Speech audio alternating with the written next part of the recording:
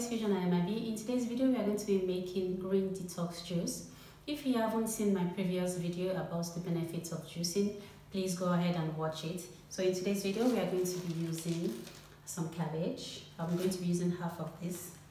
We are going to be using some bok choy. This is a Chinese cabbage. If you don't have this available, use the regular cabbage. I'm going to be using some fennel, the whole thing, the leaves as well. I'm going to be using some broccoli. I'm going to be using the florets and the leaves. I get my vegetables and fruits from an organic farm, so I use the whole thing. I know where my food is coming from. I don't waste anything. I use the whole thing. And also I'll be using some celery. I'll be using the whole thing as well. To sweeten my juice, I'll be using an apple, and I'll also be using half a lemon. What you like. Use what is in season in your area. What is the cheapest? Let's make some juice. Thank you.